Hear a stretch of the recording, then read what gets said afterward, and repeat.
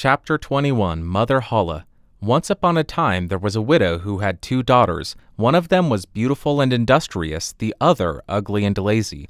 The mother, however, loved the ugly and lazy one best because she was her own daughter, and so the other, who was only her stepdaughter, was made to do all the work of the house and was quite the Cinderella of the family. Her stepmother sent her out every day to sit by the well in the high road, there to spin until she made her fingers bleed. Now it chanced one day that some blood fell onto the spindle, and as the girl stopped over the well to wash it off, the spindle suddenly sprang out of her hand and fell into the well. She ran home crying to tell of her misfortune, but her stepmother spoke harshly to her, and after giving her a violent scolding, said unkindly, "As you have let the spindle fall into the well, you may go yourself and fetch it out." The girl went back to the well not knowing what to do, and at last in her distress she jumped into the water after the spindle. She remembered nothing more until she awoke and found herself in a beautiful meadow full of sunshine and with countless flowers blooming in every direction. She walked over the meadow, and presently she came upon a baker's oven full of bread, and the loaves cried out to her, take us out, or alas, we shall be burnt to a cinder.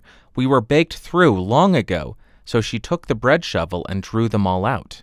She went on a little further till she came to a tree full of apples. Shake me, I pray," cried the tree. "My apples, one and all, are ripe." So she shook the tree, and the apples came falling down upon her like rain. But she continued shaking until there was not a single apple left upon it. Then she carefully gathered the apples together in a heap and walked on again.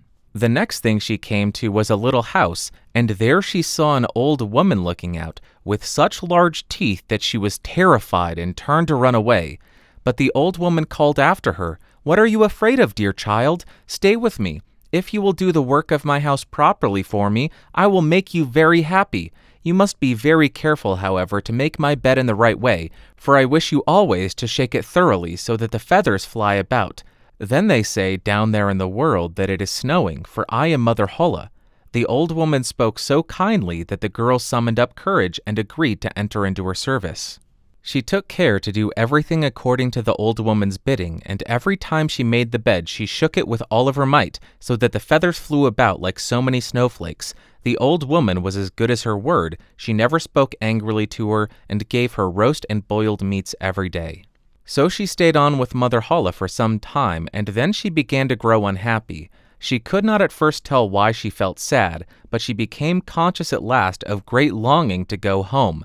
Then she knew she was homesick, although she was 1,000 times better off with Mother Holle than with her mother and sister. After waiting a while, she went to Mother Holle and said, "I am so homesick that I cannot stay with you any longer, for although I am so happy here, I must return to my own people." Then Mother Holle said, "I am pleased that you should want to go back to your own people, and as you have served me so well and faithfully, I will take you home myself." Thereupon she led the girl by the hand up to a broad gateway. The gate was opened, and as the girl passed through, a shower of gold fell upon her, and the gold clung to her, so that she was covered with it from head to foot. "That is a reward for your industry," said Mother Holle, and as she spoke she handed her the spindle which she had dropped into the well. The gate was then closed, and the girl found herself back in the old world, close to her mother's house. As she entered the courtyard, the cock who was perched on the wall called out, "Cock-a-doodle-doo! Your golden daughters come back to you!"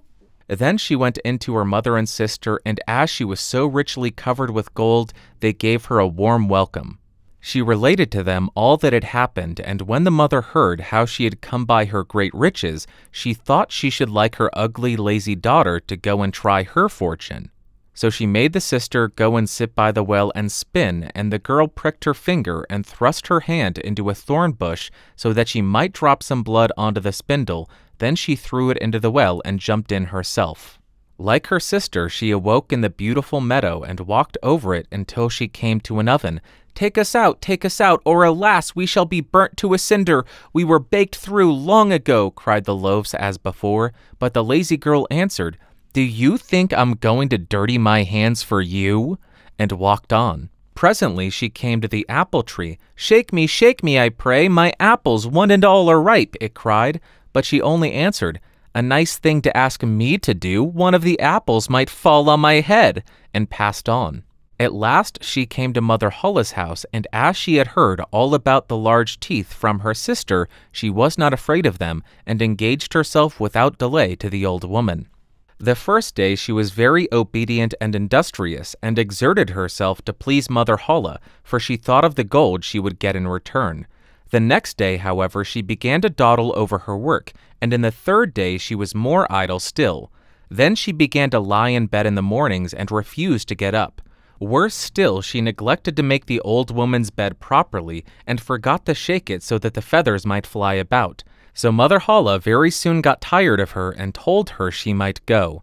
The lazy girl was delighted at this and thought to herself, "The gold will soon be mine." Mother Holle led her as she had led her sister to the broad gateway, but as she was passing through, instead of a shower of gold, a great bucketful of pitch came pouring over her. "That is in return for your services," said the old woman, and she shut the gate. So the lazy girl had to go home covered with pitch, and the cock on the wall called out as she saw her, "Cock-a-doodle-doo, your dirty daughter's come back to you!" But try as she would, she could not get the pitch off, and it stuck to her as long as she lived.